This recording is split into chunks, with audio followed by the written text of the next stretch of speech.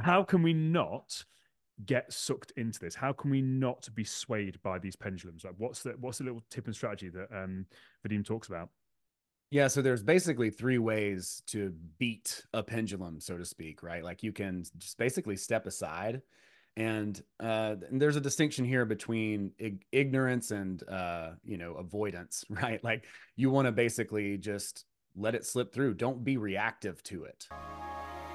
Welcome to the Prime Life Project podcast, a place to help you unlock your full potential, both mentally and physically, to become the best version of you.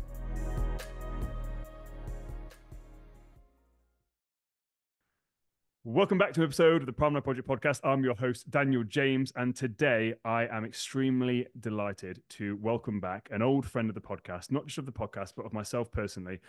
This gentleman first came on the show in episode 70, can you believe? And it was mine and Mikey's first ever meeting doing a podcast. So it's the first ever video podcast that we did on YouTube. It was this man that came in, and since then, me and him have stayed connected.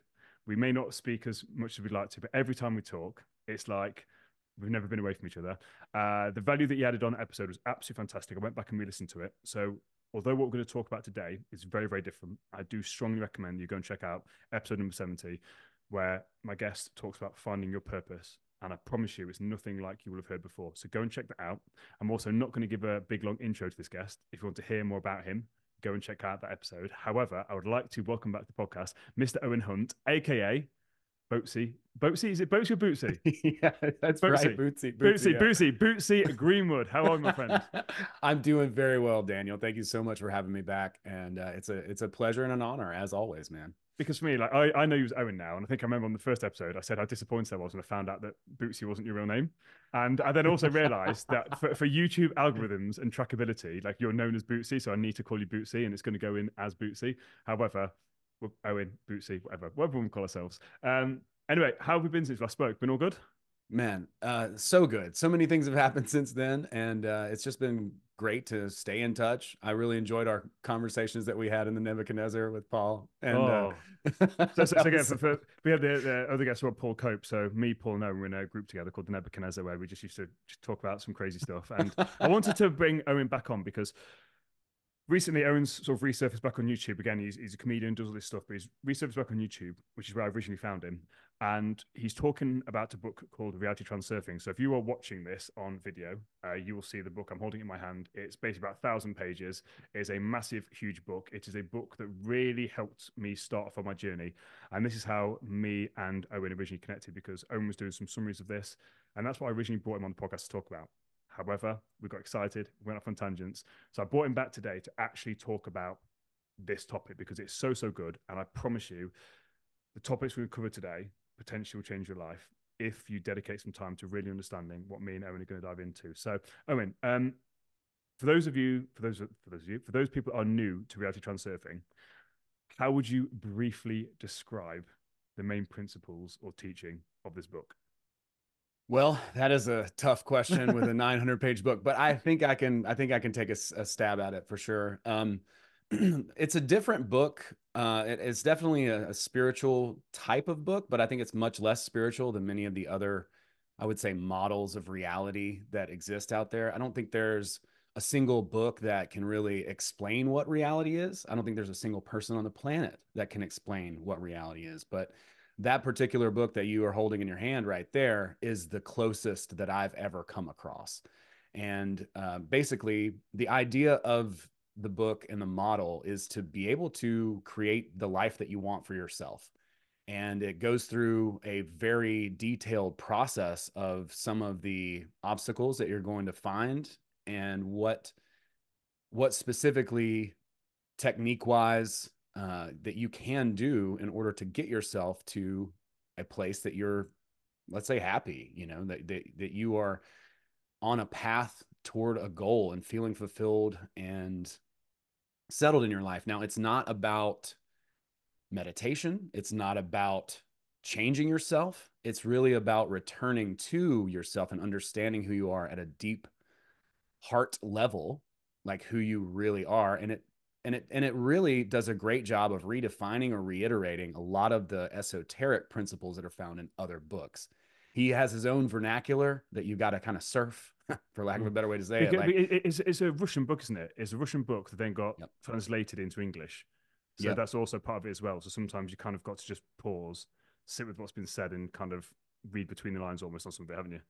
Yeah, and there's a lot of nuance to it. So it's not like he's just introducing these principles. He's going into grave detail about how they work. So it's not just like, hey, here's this idea. It's like, here's this idea, here's how it works in a meta sense, here's how it works in a micro sense. You know, here are all these, and it's beautiful the way that it's laid out. You know, the author does not claim that it's his knowledge. He actually gets the knowledge from a dream and an overseer in a garden in his dream who tells him that he can have. So he's like hanging out with this old grumpy man. And I understand why these old spiritual men are grumpy now. I didn't get it at the time, the first time I read it, you know, but he's like, oh yeah, you know, he's talking to this overseer of the place, and the overseer says, "Well, you could live here too if you wanted to." And then Vadim begins to argue with him, and then Vadim realizes, "Oh shit, I'm in a dream.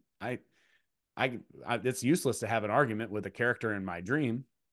But when he wakes up, he feels like he's been imparted some knowledge, and he just hears the word transurfing. And so that's the beginning, the open of the book. He goes back to like when he was a smoker and when he was like really kind of had a distaste for his life and reality and the setting that he was found himself in. And he tells you where he was and then compares that to where he is since finding and discovering the model. But he says himself that it's ancient knowledge. It doesn't belong to anyone. And his sort of set of vernacular is just a little bit different than you're going to hear. It's a different angle, Mm. you So know. what And makes it different? Like because you've got like the law of attraction, and you've got the secret, and you've got all these kind of books. Because we're talking about like spiritual texts, they're the ones that most mainstream people will go to. So what kind of makes this book different to something like, let's say, the secret? yeah, the contrast is really one of the biggest things about it that makes it different. He talks about like the law of attraction talks about how to get what you want, but Vadim talks about why you always get what you don't want. And that's a Mm. big part of it. So, you know, when we talk about magic and all these different things and timelines and yada, yada, yada, it kind of sets up this kind of strange idea in people's minds that's not, I don't think it's very practical or usable. But when we think about the idea, the mathematical certainty that is infinity, and he calls wherever infinity is outside of our physical reality, let's say, it also contains it, the alternative space. So everything that ever is, was, or will be, that already exists. So that takes a lot of pressure off, right? Like if you're trying to manifest your destiny, well, you're trying to conjure this thing up and use magic and all of this. If you just take a step back and take a deep breath and realize, hey, my destiny already exists in the mind of the all, in the metaphysical space, in the Akashic records, whatever fancy thing we want to put on there, it's infinity Mm. ultimately. Because So that takes a that's the thing is, so I don't interrupt there, but that's so people hear the word infinity, essentially. Again, universal mind, Ashrative records. You mentioned there. There's so many different words for it, and I think this is also the problem that's confusing with spirituality and spiritual texts. And again, for people listening to this, when we're talking about spirituality, just to get a definition, like my version of spirituality is the unseen. It's trying to understand the unseen. That's essentially what this is. Because people hear spirituality and think it's all hippie and woo woo, but for me, even something like gravity is spiritual by nature because it's something you can't see, but you can see expressions of it, if that makes sense. So that's my definition. I'm not sure if you've got another working definition, but just for the listeners here, we're talking about spiritual stuff. That's kind of what we're talking about here. And I feel like the problem with it, like most things, is that there's a lot of information that contradicts itself, and it contradicts itself because they use different words, so people get confused. Even myself, like I said, I've spent thousands and thousands of pounds in mentorship groups trying to understand this stuff, and you think you've got one model, you go read another book, and you're thinking, what? And then you realize, because this word means this.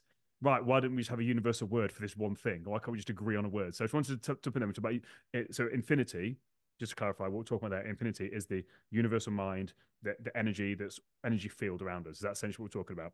absolutely, and this might be really helpful too to people because I didn't realize this until I read the book. It's also synonymous with the dream space. Mm-hmm. So How so?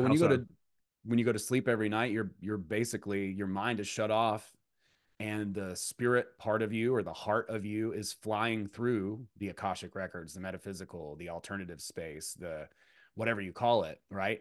And the dream space is essentially it's the same thing as all of those other, you know, defined concepts of infinity. Mm. So your heart is kind of like a kinky little freak. It wants what it wants, man, you know, and you hear people say that. That's a very true statement. And what happens to a lot of us is we live in our minds because of the way we live in our inert reality. And so the heart gets the chance to come into this reality and live in this material world and get what it wants in this incarnation, let's say. And it needs the cooperation of the mind in order to be able to do that. But when we're in the dream space, like everything just boom, boom, boom. If you've ever had a lucid dream, or if anybody has ever become aware that they were dreaming in a dream, then you realize, oh, I can do anything I want. This is incredible. And you can do it immediately. But there's no delay in the dream space. However, there is a delay in the material world. There is. It's so dense and inert here. So Mm. that's kind of the differentiation. So there's two worlds, one shared physical reality and the metaphysical or infinite or alternative space or Akashic records. Those are all synonymous, dream space. And that is encapsulating of infinity. But we're all here sharing this material world.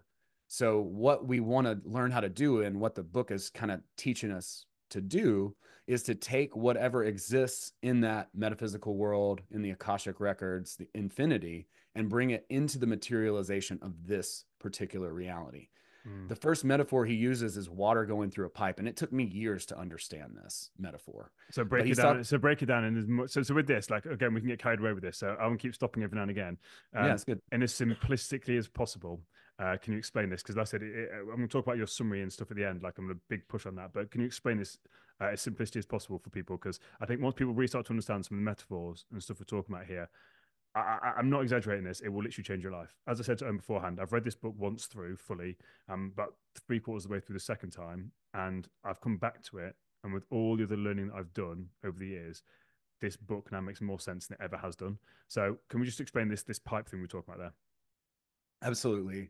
Yeah. So he's using the metaphor of a frozen water pipe and how water is flowing through the pipe and how on the edges of the pipe, because the outside of the pipe is frozen, pieces of the water are materializing into ice. So you can think of the water that's flowing through the pipe as what we've been talking about, these infinite possibilities, everything that is, was, or ever will be kind of flowing through this pipe. But whenever it touches the outer ring that's frozen, those pieces materialize into small ice crystals. So they become material now.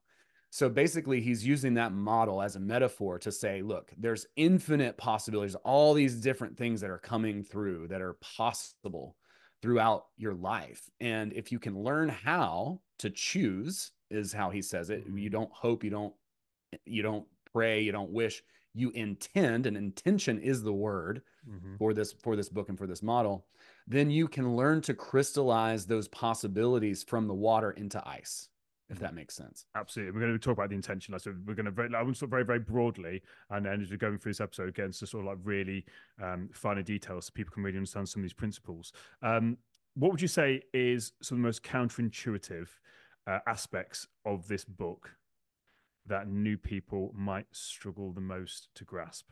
Because there's a lot. It is a lot. I love your definition of spirituality because it's the things that we can't see, but we see the evidence of those things. So I would say the idea of pendulums is maybe one of those things. Mm-hmm. You know, if we look back a couple of years, we can see mass formation psychosis. So let's pause If, there. Let's skip it. Let's skip a question. Let's go into that. What are pendulums? Let's just talk okay, about pendulums because like I said before we talk sure. about everybody needs to kind of get an understanding. So yeah, I agree with this completely. This is one of the biggest takeaways I got from this book. And then the more I understood about energy and vibrations, it all made sense. So what are pendulums? And then let's go into that. Okay, cool. So the way I like to explain pendulums is that every physical object also has a spiritual or metaphysical counterpart. So the best way to illustrate it is the idea of a group, really. Like if you are part of any group, it's going to have a set of rules. It's going to have basically a culture that's created as part of being that group. And that oftentimes isn't even intentional.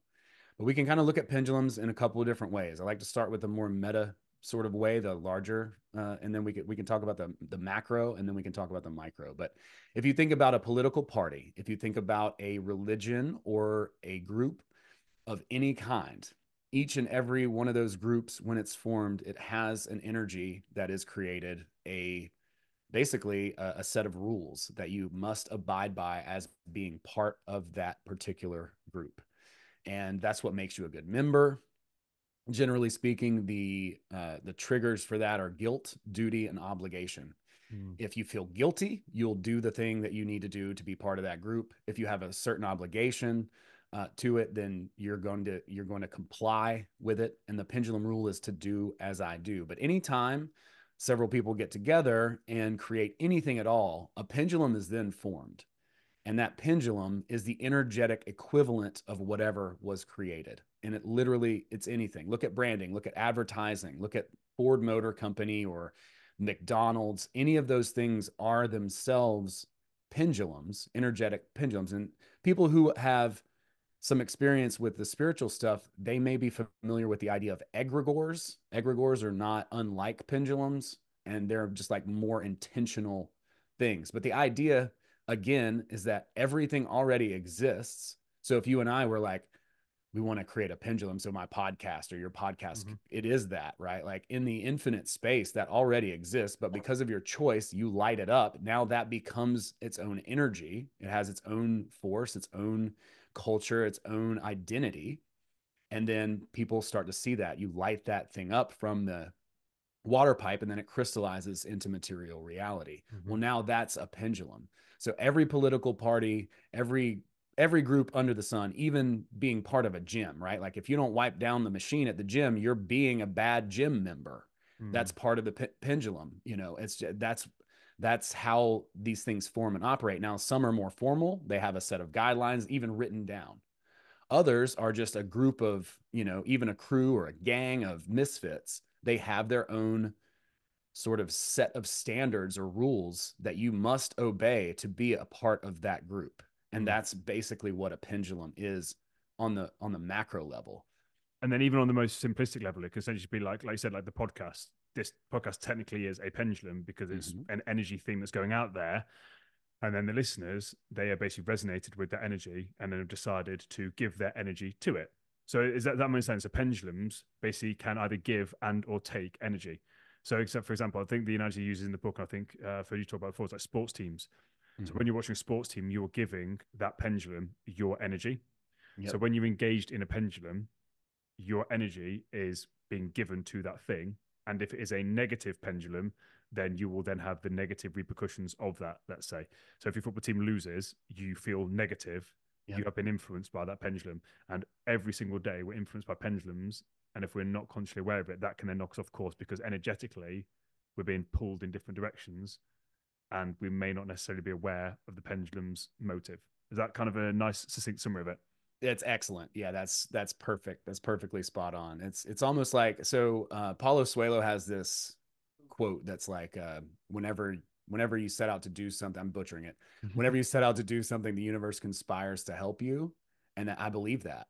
And also, whenever you set out to do something, pendulums conspire against you to keep you from doing it. So these are like energy sucks. Like really, it's about keeping your energy, right? Like the more that you can keep your energy, that's the more energy that you have to do whatever your intention is, to create the reality for yourself that you want to see.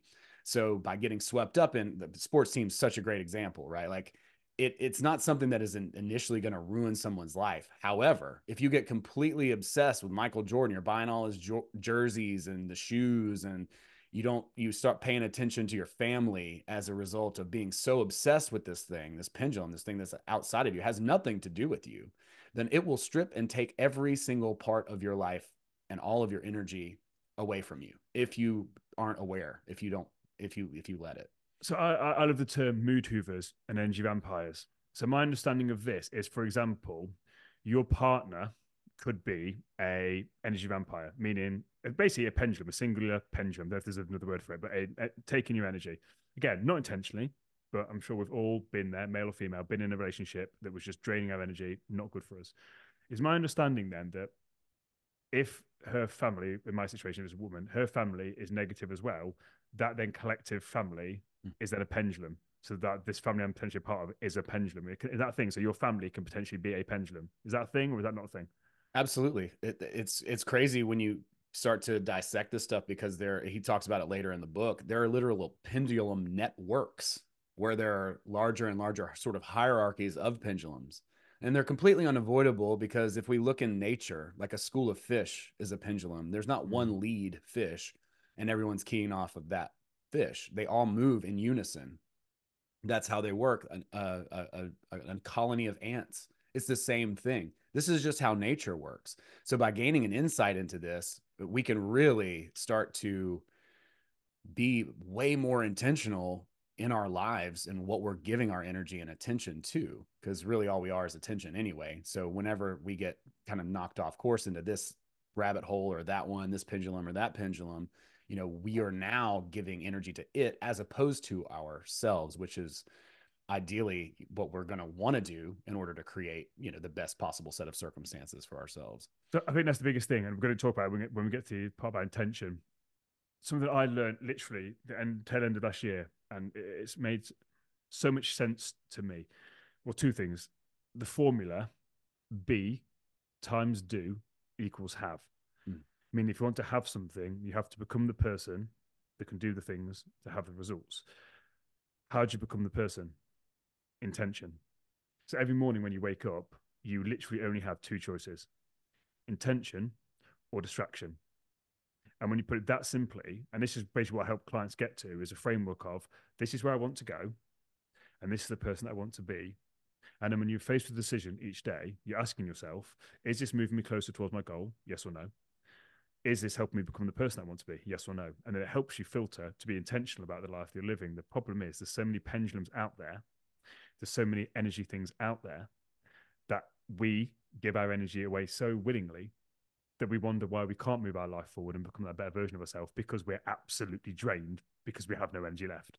Like, it's such a bizarre concept. So then now we've kind of freaked everyone out that there's these like energy vampires and these pendulum pits out there. How can we not get sucked into this? How can we not be swayed by these pendulums? Like, what's the little tip and strategy that Vadim talks about?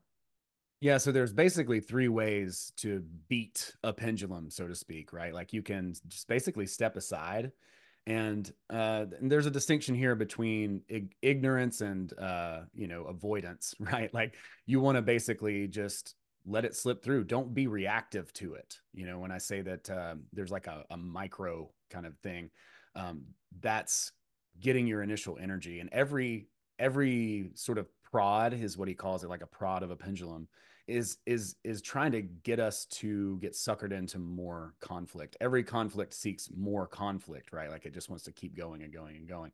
So the idea is to just let it pass through, just be kind of stoic about it and not let it affect you. That's the first kind of thing that you can do.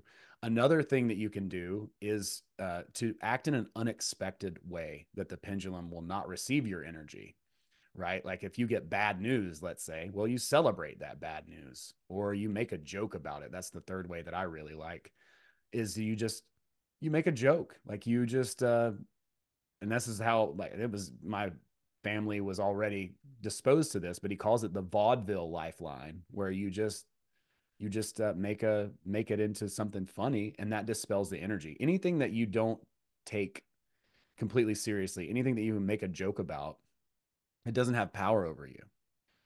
And that's the power of humor.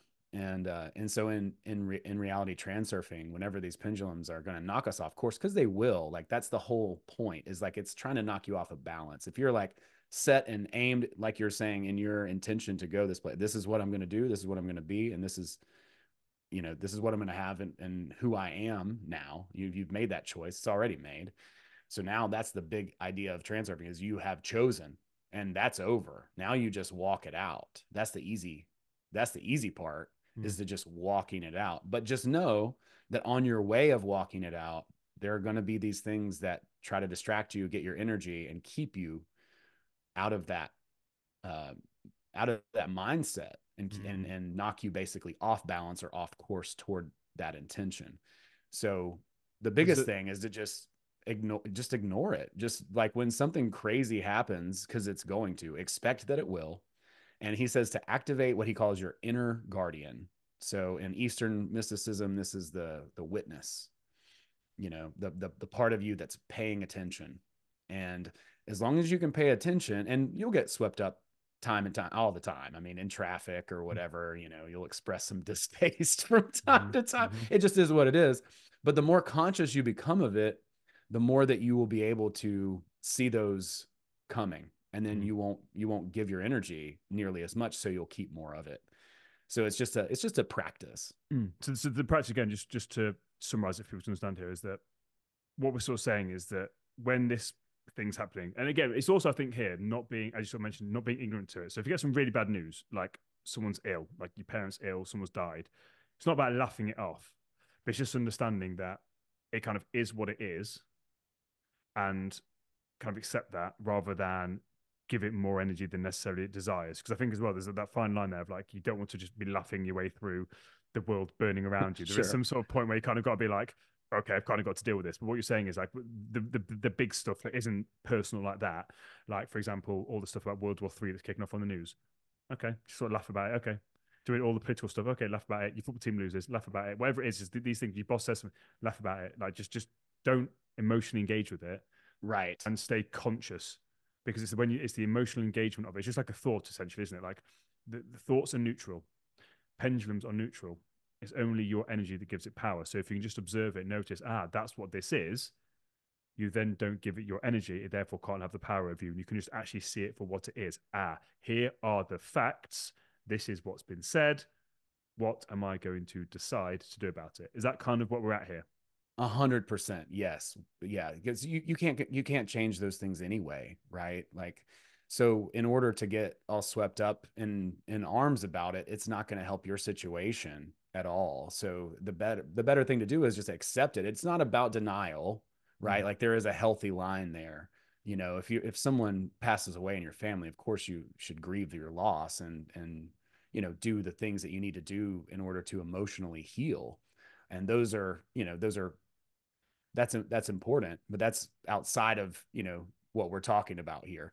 I just want to clarify, because as soon as you were talking, I'm playing devil's advocate here, because I said, well, we're covering some deep stuff. So I'm trying to put myself in a position of, I've never heard this material before. And I don't want people to, like, someone pass away and me be like, oh no, it's fine. It's fine. Like, Bootsy said, I've got to just be chill and like ignore it. No, to me, just stay happy, and I've got to laugh about it. It's like, no, that's not what we're saying here. We're not saying laugh about the stuff like that. What we're saying is like, what can you control? And stuff like that's a real genuine thing. Like, again, grieve, do the emotional support stuff that, again, I think both of us like wholeheartedly say, yeah, that's what you've got to be doing. But it's just like, actually, this other stuff is like, what can you control? What is in your control? And the only two things you can control are your thoughts and your actions.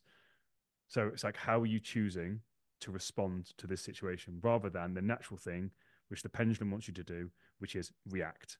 Exactly. You want to respond and not react. So good. So well put. Yeah, 100%. Yep. One fine, mate. I'm loving this already. Like, it's brilliant. So is it part of this as well when he talks about renting yourself out? Is this part of how to not let pendulums hook on you? Because this is something that, again, one of the main things I took from this book when I first read it was pendulums and renting yourself out. Can you talk about that practice? Because that's a really interesting thing, because there'll be a lot of people that listen to this and they are at work surrounded by pendulums, these mood hoovers, these energy vampires. Maybe their mother-in-law is a mood hoover and energy vampire. So how can we rent ourselves out? That's explained in the book. Like, what is that? What does it look like? And how's that going to help us? Sure. Yeah. And that's a great tactic too. That's part of that observer, just being aware that this is what's happening, right? Like, these things are coming after you to get your energy. I'll give you just a personal example. I used to be a bartender, and I was working in a bar, and my bar manager was OCD about like how the bottles were placed on the back of the bar, and many other things too. And I used to fight that. I used to like be like, well, why is it got it, which did not help me. It didn't endear her toward me anymore. When I would ask for dates off or, help, she would be less inclined to help me. So when I figured this out, I was like, oh, wait, she just wants this thing done a certain way. If I just do it with a smile on my face and, not make a big deal about it, then all of a sudden right? She's more endeared to me. She's more likely to help me when I have a request. And really, everything just runs more smoothly. Like it made my life easier if I would just, comply with that request, right? So you're complying with the pendulum's request, but you're not giving it your energy, right? Like instead of being sucked into it, you're like, oh, okay, yeah, they want it done this way. Cool, I'll just do it that way. You're not reacting to it. You're not freaking out about it. You don't have all this pent up anger or aggression about it. You're like, okay, this is the situation that I'm in. I'm just going to rent myself out and do it the way that it's supposed to be done within this mechanism, this machine, whatever that do as I do rule is. If you have no choice but to obey the pendulum rule, which is do as I do, then you just do as you do, but with the least amount of energy, right? And so you just basically simply comply with it. It's like, oh, well, you've got to, take your temperature or whatever. It's like a red light or a stop sign. It's like Yep. you just stop there and then you keep moving forward. It's Just fine. don't give it your emotional energy. So yeah, your emotions, your energy, your time. Just it is, especially like I said, if you're working, your boss told you to do something, it is what it is. Like factually, this is what it is. I've got to do it. So you might as well do it, not putting that negativity out there. Because again, you mentioned that's what it wants. It feeds off that negativity. So as you sort of mentioned, you give your energy to your boss, like the anger, that pent up anger, she will then feed off that, either intentionally or unintentionally. And that's why, again, some people genuinely crave off this. And I think it's just something to understand. We've all, I think, been in relationships or friendships where people just love conflict. They love Yep. to just throw things in the work because they feed off that drama. They love the chaos. They absolutely thrive off that. But that then doesn't serve you, the person that's victim to that. So it's about not making yourself a victim and realizing you have a choice. And again, you're like, oh, I don't have a choice. I've got to do the job. No, you have a choice on how you choose to do that job. Because you can sit there, you can moan under your breath, you can swear at your boss, that's not going to get you anywhere. Or you can decide and choose, I've got to do this. I'm doing it with a smile on my face. So I'm getting paid for it anyway. And then, like I said, look at the bigger picture of hopefully I'll get my time off work or whatever it is. So it's a real key differentiator there, but it's not being patronizing about it, isn't it? Like the smile on your face, like, and they're thinking, what the hell are you smiling at? It's just going about your normal business. Don't allow yourself to get hooked into it emotionally and just crack on doing what you're doing. Absolutely. Yeah, that frees you up too, because now you have more energy to move toward whatever it is that you want. You're like, this is a temporary situation anyway, right? Like if you're working for someone that you don't really want to be working for, or even if you're in a project and it is what you want to be working on, sometimes it's best to just relax and fight a different battle if you're going to have to fight. But generally speaking, there is a simple solution to almost every complex problem. And whenever we learn how to just gauge our own emotions and not invest and react, like you're saying, be proactive, not reactive to it, then all of a sudden it changes. And if you can change your disposition to the other person, right? Like what do they want? This is the idea in the book. It's called frailing. Mm-hmm. It's a weird word, but basically it's like thinking about what the other person wants. So if your boss comes into you and they're like, I need this report done by such and such or whatever, what is it that they need? Or if you're at a job interview, the interviewer needs the best quality candidate. So a lot of us, we're sitting there thinking about why we're so great, but we're not thinking about the needs of the interviewer. If we put ourselves in their position and think about what their needs are, then all of a sudden our answers are going to change a lot from this like sort of like proud, braggy, kind of perspective into, I'm going to make your life easier. And that shift in perspective is very slight. He even says that you can visualize the person that you're dealing with having like a great experience. If they love golf, if your boss loves golf, you can just picture them out on the green sinking a putt or something, Mm-hmm. and that will endear them to you more because you're thinking about them and what it is that they want, because everyone is predominantly thinking about themselves. It's the nature, we're kind of trapped in these meat sacks anyways. Mm-hmm. So we just have to kind of think about our own livelihood first and foremost. And everyone is in that very same position. So when we go the other way and think about them, now they think about us as the person who acknowledged their good traits, the Mm-hmm. things that made their needs easier. And you can see this in a sort of spiritual way too, where it's almost like the invisible hand of like a spiritual market, what Mm-hmm. he calls outer intention, and giving the things that people need. And in finding what those things are, you can figure out how to use your own skills to give those things to people, offer those things to people, and make that a win-win situation, as opposed to something where you are just looking to gain yourself. When you think about the other person's need, maybe you're sitting there across from your boss and he needs a certain project done, and you're like, well, Tim is actually really good at graphing.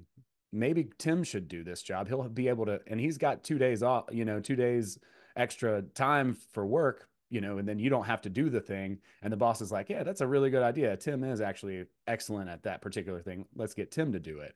But it's because you're thinking about the needs of the other person less than thinking about your own needs. But you can leverage that in a way that everyone wins if you're smart about it. It's also the same in relationships as well, isn't it?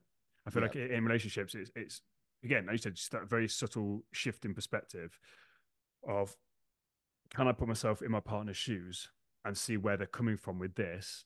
What need are they not having met? So then you can then fulfill that need, because then your partner's then happy. And then as a byproduct, your life becomes easier.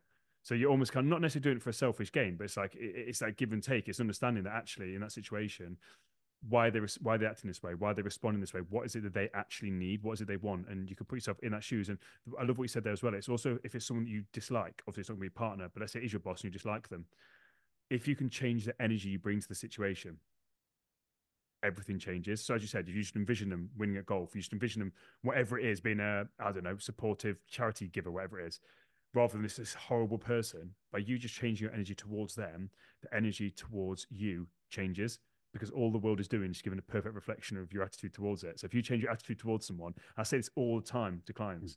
I think this comes from our good friend Paul Cope. Talks about when someone comes in with fire energy, you don't fight fire with fire, causes more fire. But if you can just go at it with water, it changes their fire to water. So you're just changing the energy, you're changing what you bring to that situation, especially if it's kind of like we talk about with pendulums. If you bring a different energy that's unexpected, it throws them off course. Right. So it puts you back in the driver's seat. Am I making sense? I'm trying to make this as understandable for the audience that may not have understood these principles, because it is a hard concept to get your head around. But once you practice these things and you see that it works, it's absolutely game changing. Yeah, I think you're doing a great job. I'm trying to not to get in the weeds here because it'd be really easy to do it. But Oh, just mate, you've been studying this for like 16 years. I've been doing it for, mate. well, You are eight, is it eight? Eight yeah, years. 8. Listen, 8 years. I mean, that is you've been studying this. I said this to Katie beforehand. Like, your knowledge on this is so advanced, which is why, again, I know it's potentially harder for you to bring it back to basics, which is you're trying to, because you're dropping such gold here, and again, you're doing a great job. I just want to make sure that I'm using my analogies, which I seem to be good at, to just kind of bring it back down to a thing we can use. If that makes sense.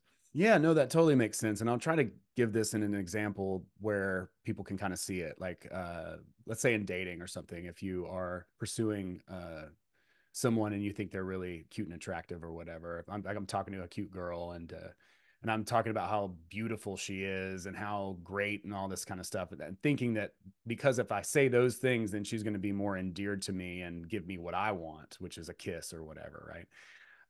Well, if I think about it from her perspective, like, what does she really want? She probably wants a fun time, right? Like, so if I riff and play and say some silly things and goof around a little bit, then that's going to actually change the dynamic that's in that moment, right? Like, that's what that person really would appreciate, right? Like, so maybe I call her the devil and then she laughs like crazy, and thinks that's so funny or whatever. Well, that's thinking about it from the other person's perspective. What is it that they want out of the interaction? They want to have a good time, as opposed to what is it that you're trying to get out of the interaction. If you give them what they want in the interaction, well, now all of a sudden they may change their disposition and they may give you what you want without you ever even requesting it.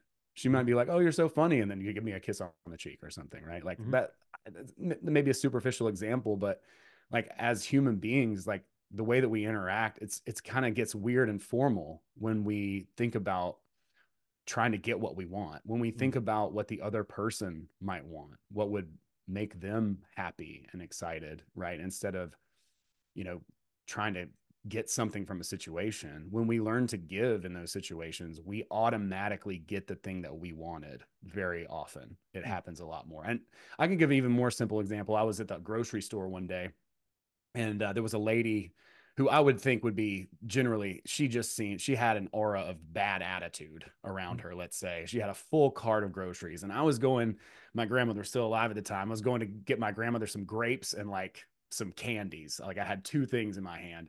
And we both arrived at the checkout line at the very same time, you know, and I look at her, she looks at me, and I said, go ahead.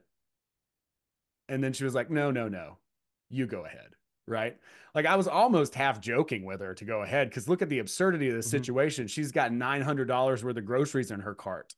And I've got some cough drops and a bag of, you know, green grapes. And so because I was willing to say, go ahead. Right. If I would have tried to get in front of her, she probably would have been like, I was here first. You Mm-hmm. know, she would have Mm-hmm. like turned into a Karen. But because I was willing to give the thing that I wanted, it actually turned out that she gave it to me instead. Like that may be a simpler example Yeah, of yeah. I mean, it makes perfect sense, and that's the thing. And again, people might say this is manipulation. It's not manipulation because you're looking out for what that person really wants. So you're not manipulating them to get what you want. Really, it's just a byproduct. And again, even if you don't get what you want, if you help other people, you put that positivity out there. It may not come back to you from that person, but it will come back around to you. Does that make sense? So it's not manipulation because we're talking about here from a person to person perspective. It can sound like it's manipulation. Like for the date, for example, I'm just thinking in my head like people are like, oh, it's manipulation. It's not manipulation because you're giving that person what they want. You're not forcing them to do anything in return. And again, you may not. That person maybe like had a great time, but you're not the kind of guy for me. Okay, but you put the positive energy out there, and actually on the bus ride home, you happen to bump into someone that you then go on. Do you know what I mean the laws of the universe will always come back? So we're not talking about manipulation here, right. but it's also just understanding as well that, and this is why I'm so desperate to get this information out there. Once you understand that the universe has laws and that you understand that people play by these laws and they may not necessarily be playing by them for a positive purpose, you can pull yourself out of the game. You can pull yourself out of the matrix. You can stop yourself from being a non-playable character in a computer game. You can actually take control of your life because this is fundamentally what me and Owen are talking about right now. There are people that are playing in this world by a different set of rules. You do not know the rules. We're trying to help you learn the rules so that you can actually then take control. Because if you look at how politicians talk, for example, it is mass manipulation. The words they're using, like if you actually listen to the words of what they're saying, when they're asked a question, they avoid the question. And that's all it is mass manipulation. But if you can understand that these games are being played, you don't engage your energy with it, you can crack on living your life without being knocked off course thinking about what an arsehole that person is. I mean, is that kind of simple, isn't it? 100%. Yeah. And it's not manipulation. It's everyone winning. It's Yes. instead of you, because the other way is actually manipulation when you're Yes. trying to get what you want. You're being coercive and you Yes. don't even realize it, but that's the standard that's set in reality. So instead of that, you're actually opening up to the universe. And one of the metaphors he uses in the book that's so good is like a fly buzzing against a window pane, trying to get out, trying to get out, trying to get out. And all it would have to do is fly back a little bit in order to see that the window next to it is open and it could fly right out of that window. But we get so caught up and so like have such a small view of what is going on, and especially within the set of parameters of time, is that we want this thing, we want our Oompa Loompa now or whatever, and we're trying to force it, we're trying to coerce it, but it's like that's like trying to pick up water. It's like every one of our most basic needs to be able to control reality, but we just don't have the right video game controller in our hands. Like we're trying to play with a bag of potato chips and there's a video controller like right over there that we could just press the A button or the B button, you know, on it and get the thing that we want. But because we are so accustomed to and so used to the way people interact and do things in the world that we now see what is selfless as selfish. It's Yep. the complete opposite. Couldn't be more. So let's talk about, because you kind of touched on it a second ago. I say a second ago, it's probably about 30 minutes ago, about intention. So can we talk about these two concepts of inner intention versus outer intention and what making the distinction between the two means? Yeah. So inner intention and outer intention are two very different things. Inner intention really has to do with what we know as it's not exactly desire, but it's very similar to desire. And desire can oftentimes kind of get in our way. That's one of the things that I think LOA kind of misses is that when we fantasize and over fantasize and, you know, and obsess about something, it actually creates resistance toward us getting to whatever that thing is. Why? And the reason why is because it is like an emotional weather system. The author calls it importance. So we've attached so much importance to what that thing is. And you hear people talk a lot about putting things on a pedestal or putting people on a pedestal. As soon as we do that, we've taken ourselves out of the running for it. We are now no longer worthy. It's like Wayne and Garth, we're not worthy, right? Like, and then Alice Cooper's like, dude, you're worthy. Just stop doing that. You're making me feel weird, bro. And that's how the universe feels, right? Like we put ourselves down into this position where it's like, oh, if I could just have this one thing, then everything would be great. And that would make my life happy, and I'm going to fantasize about it and overemphasize it. Think about stage fright going on stage. If you overthink a speech, or if you overthink a performance, the more you get in your head, the worse it's going to be when you get on that stage. That is what importance is. And so we're kind of making these emotional contracts with the universe by doing those things. So inner intention is really about kind of what we were talking about before, like trying to get someone to do something, a lot of coercion, a lot of pushiness, manipulation, as opposed to outer intention, which we kind of were talking about this when I said frailing is kind of like a one-on-one version of what outer intention would be. Mm-hmm. Now, outer intention is kind of like, how can I serve the world? What does the world need? What can I do to help, the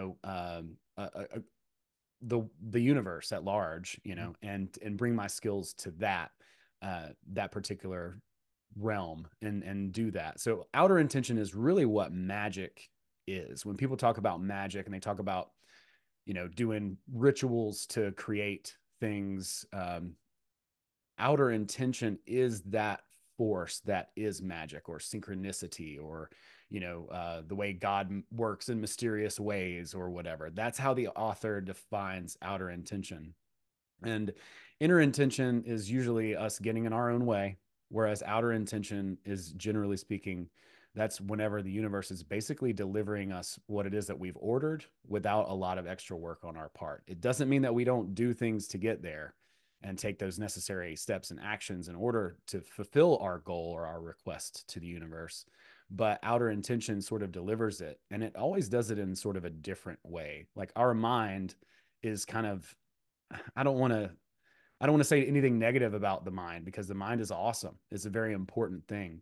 But inner intention comes from this egoic place, and outer intention comes from this, I would say, like more selfless and open place.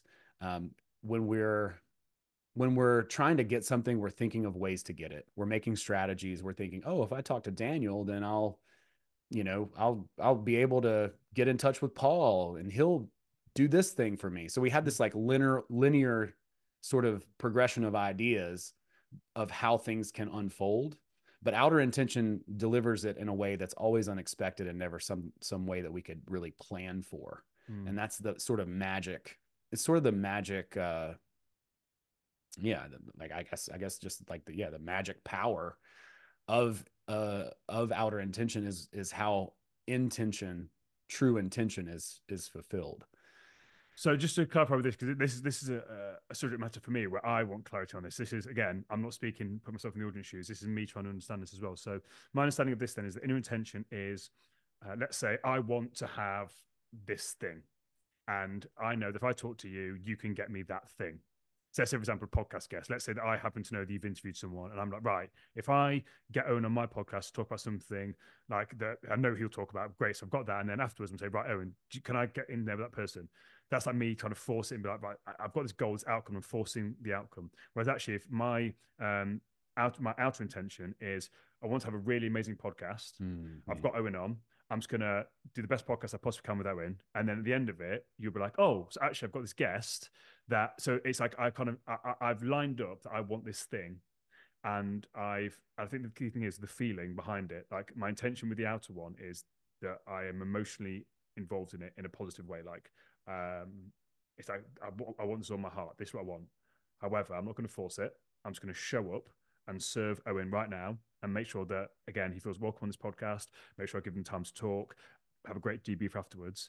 And then after we finish this thing, cool. I then carry on going about my business, make sure Mike is okay, looked after, make sure he's had a drink, and carry on going about my life. And then you're then going to somehow contact me to like, oh, I've got this thing that's going to help me. And the universe will kind of provide to get me what I want. Is that kind of how it is? Where if I try and force it, you're going to Right. smell that and be like, oh, hell no. But if I just kind of just talk to you like a normal human being and put good energy and intention out there, the universe will then provide, maybe not necessarily through you, but in some other way, it will guide me the right steps to get that thing I want. Is that it? I think so. Yeah. Cause like desperation is a stinky cologne, Mm-hmm, like mm-hmm, people notice that right off the rip. But I also would just add a caveat to say that there's nothing wrong with taking a request too. yeah. Sometimes one of the things that I've kind of done, and I've just been like, well, I just won't ask. But it's okay to ask, but maybe offer something first, Yeah. right? Like so with the outer intention. So for instance, I'll give you an example. I have some dates where I'm looking to book because I'm going to Texas and back and all this kind of stuff. So I'm going to go through New Orleans. I've got some dates there in Texas and blah, blah, blah. So I recently reached out to a comedy producer in Florida and I said, hey, I would love to have a group of Panama City comedians come up and do kind of a takeover show here in Athens, where I have a couple of rooms. I think it'd be a really fun show and it'd be awesome. And also, I'll be in Panama City these dates. So I'm looking for some shows there. So I didn't just hit him up and ask him for something, right? Like Mm-hmm, I hit him up and said, hey, if a group of y'all want to come up, we'd love to have you. I think it'd be super fun. I'm offering something. And then I'm mm-hmm, also asking as well, on the back end. So that's definitely better than just asking. And mm-hmm, sometimes though, it's okay to just ask. I have people hit me up too, like from a booker perspective. And this is something that keep in mind is like, I need comedians. I mm-hmm. need comedians to book. So if you're a good comedian and you reach out to me and you say, hey, I'm going to be in Athens such and such a day. If you have anything, that'd be great. Let me know. That takes pressure off me. I like you for it. I'm like, Mm-hmm. oh, thank God. Like I don't have to worry about booking this date. I got, Zane Lamprey coming through or whomever. And it doesn't hurt to reach out and just ask and make the request. That's something that I feel like I've gotten in my own way a lot about. I've Mm-hmm. been like, oh, I'm going to do this great thing for these people and the universe will compensate me in its own way. And there's nothing wrong with that as an outlook. That is the correct disposition to have because the world will take care of you. But Mm-hmm. also, if there is a thing that you are looking for in the moment, you can simply ask. Don't feel bad about it. Just don't feel guilty about it. I think that's a lot of times what it Mm-hmm. is like that's where that thirst comes from. It's like, why don't you feel like you deserve it? Like, Mm-hmm. just ask.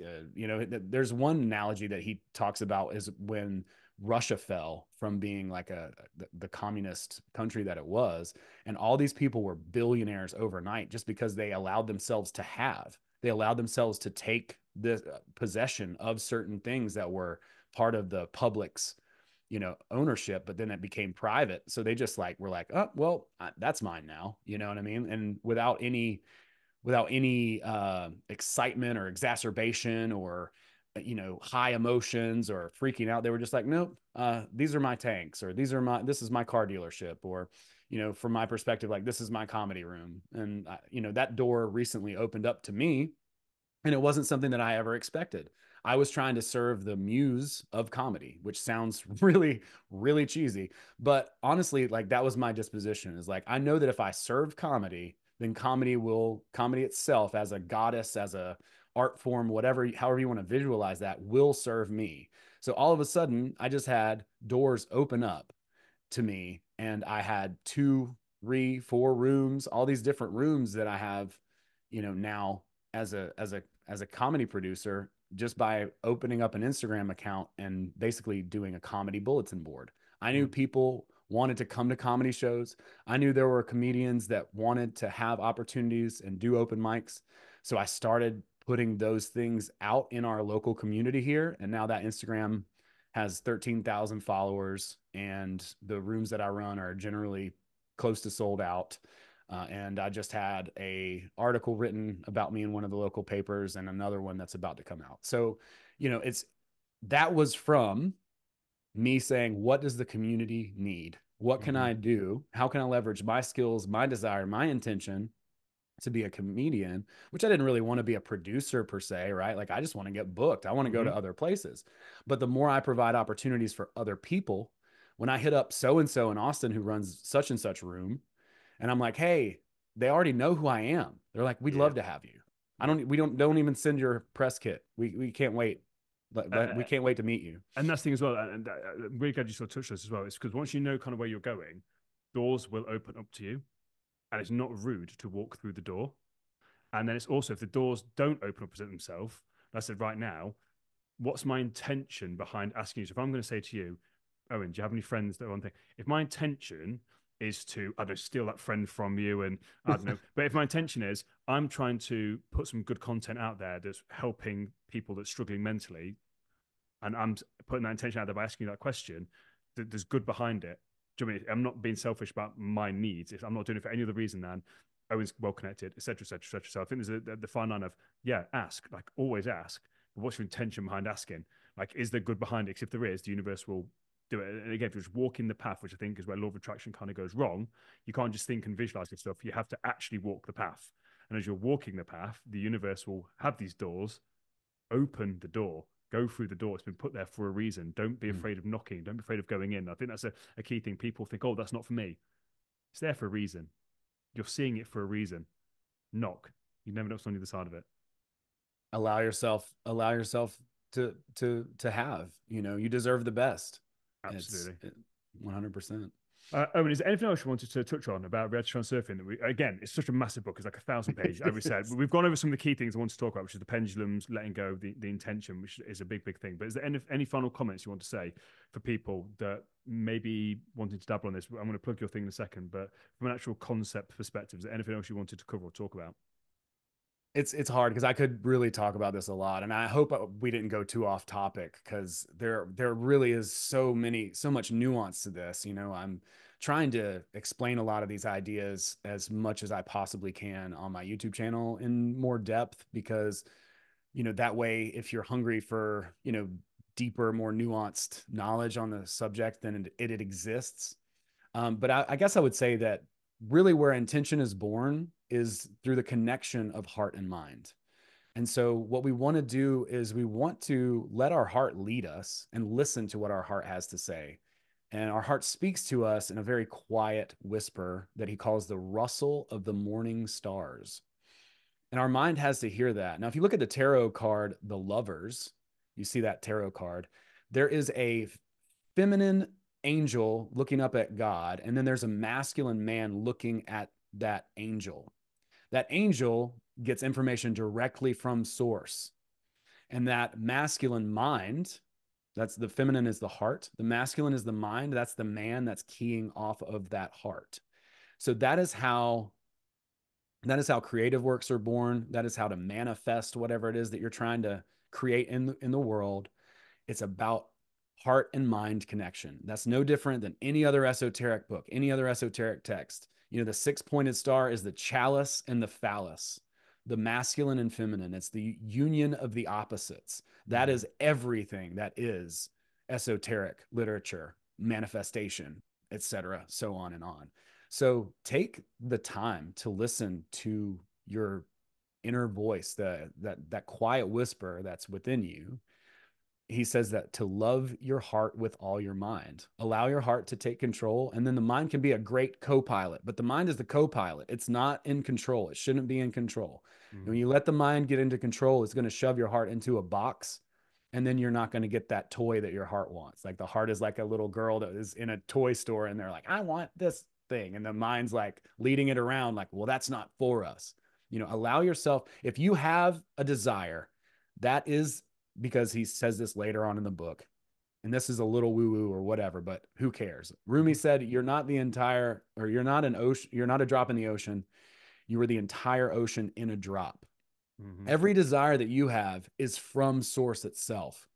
Allow yourself to fulfill that desire. Love your heart with all your mind, and then put those things together. Allow your heart to lead you, because your dream is the dream of God.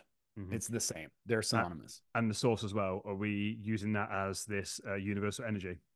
Is that another word for it? 100%. Yeah, so just clarify, because it's another word for it. Because that's how I learned. I learned it's universal energy and source. So I just want to make sure that, again, there's not another word source that I'm not aware of. I'm like, oh, God, it's another thing I need to learn. No. So I think for me, like I said, I'm really glad you said that, because it's, again, you've got the conscious mind, the subconscious mind. And again, subconscious mind, again, the heart.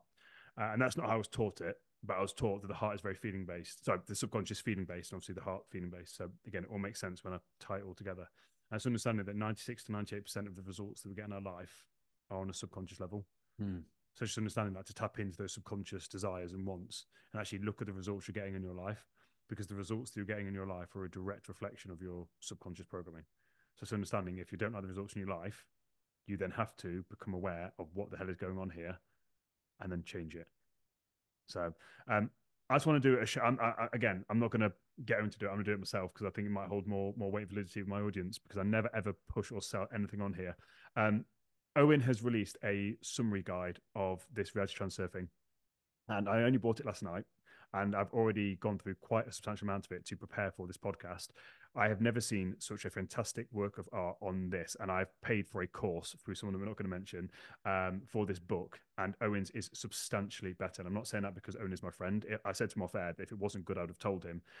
His summary of the chapters, his summary and understanding of this work is absolutely second to none. So if you want to understand any more about this, if you're in the UK, it will cost you £20 to get the audiobook and his PDF summary of all the chapters. I strongly recommend, if you're going to read this book, get the audio and or the PDF as well to go along with it, because I promise you it will help you substantially. And this is how I met Owen originally as Bootsy, because I saw his YouTube summaries and I was basically reading the book and watching his summaries.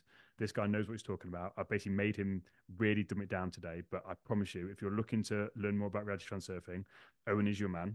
I get no money, no kickback from me and endorsing this. I'm just telling you because he's a very, very genuine, kind-hearted man, and his work is exceptional. So go and check that out. I'll put the links in the description, but that's my plug for you, mate. Like I said, I don't want you to have to do it yourself. I just want to do it for you because genuinely, as I said to you when I voice noted you, I was blown away. I listened to the first 2 chapters and I was like, mate, this is incredible. It's so succinct. The audio chapter is about 7 minutes, 8 minutes, and it's really easy to digest, and it's just fantastic. So go and check that out. Dude, thank you so much. I really appreciate it. It's a huge compliment coming from you, Daniel. I can't thank you enough. No, listen, my audience will know that I don't plug people's stuff most of the time because I don't use it and I haven't used it. So I'm not going to sit and be like, oh yeah, go and buy this person's course or this book because I've not read it. Right. And if I have read it, I'll push it and say it's a good book. But most of the time I haven't read it. But for you, it's like, no, genuinely, it's fantastic. So where can people connect with you? And obviously the website, but where on your Instagram, where can people find out more about you? Sure. I am Bootsy Greenwood all over the place. That's my stripper name, just in case people need to know. So if you're looking for a metaphysical education and a little bit of fun late night, no, I'm kidding. But no, BootsyGreenwood.com. I'm Bootsy Greenwood on Instagram, Facebook, YouTube. And I just started a new series with my good friend, Abby Johnson, who, man, talk about a transformation. She is a bodybuilder now, but she and I both have been really following along the concepts of transurfing over the past several years. We've been friends for several years. She's an incredibly talented person, very smart, and a lucid dreaming coach, as well as a personal trainer and many other things. So she and I are talking about these concepts on my YouTube channel and on my podcast. The podcast is called Blue Collar Mystics. So you can find that on all the platforms, and BootsyGreenwood.com. And that should have all the links for basically everywhere else. And I want to thank you so much, everybody who listened. Thank you so much, Daniel, for having me on your show. Dude, it was a pleasure. I'm super honored and grateful to have you as a friend. Man, always a pleasure, mate. And I look forward to chatting with you soon.